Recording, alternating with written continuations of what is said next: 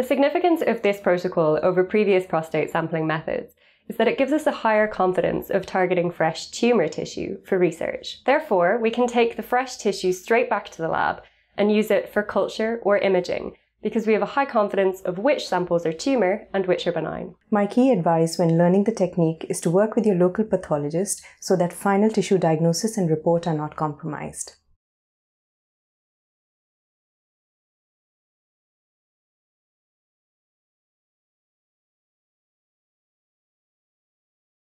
To target the tumour location, review the MRI images to measure the location above the tumour and find the sequence at which the tumour is most visible in the axial plane.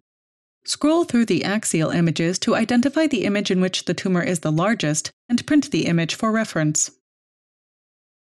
In the corresponding coronal image, measure the distance from the base of the prostate to the selected axial position and measure the full length of the prostate from the apex to the base in millimeters. Then print these measurements and mark the locations of the tumour for reference.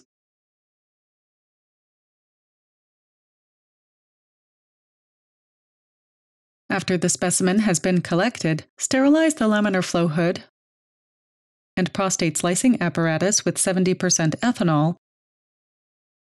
and weigh the prostate on a standard scale in grams.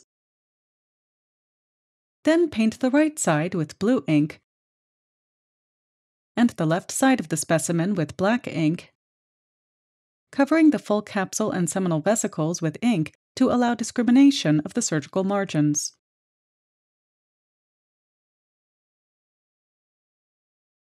To slice the prostate, place the tissue with the base and apex facing opposite walls of the apparatus, with the posterior side down and the anterior side up. Place gold pins around the tissue specimen, pushing the prostate inward slightly if necessary to achieve a snug fit, and measure the prostate length from the base to the apex to compare this measurement to the prostate length as measured by MRI. If the prostate has shrunk, adjust the anticipated slicing position by the appropriate percentage of the reduction.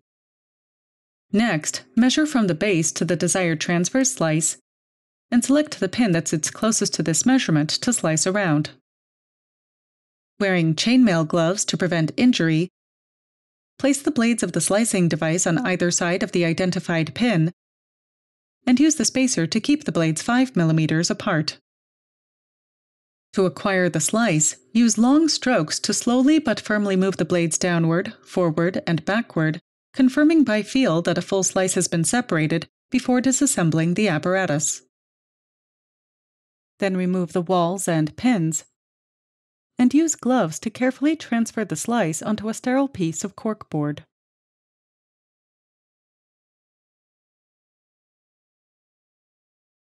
After acquiring the specimen, visually inspect the transverse slice for comparison with the axial MRI image. In some cases, the tumor area may appear paler than the surrounding tissue. Palpate the transverse slice gently. The tumor may feel firmer than the surrounding tissue. Using the axial MRI image as a guide, select one or more areas for sampling and use a 6 mm punch to push down on the tissue area of interest.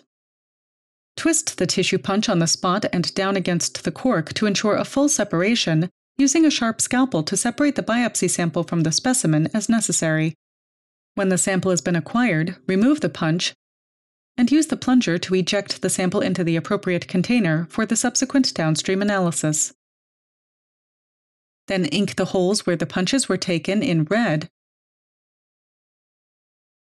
and note the location of each punch, along with the weight of the prostate and any observations about the tissue color and firmness. Pin the prostate capsule to the cork to prevent bilging during fixation. Submerge the prostate and cork into fixative, ensuring the sample is fully submerged.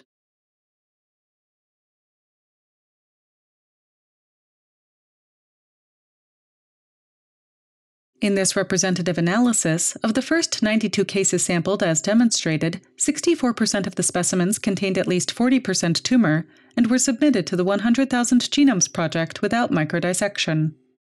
DNA was extracted and was of sufficient yield and quality in all of the cases and an initial subset of 59 of these samples has been published for comparison with an earlier specimen sampling method.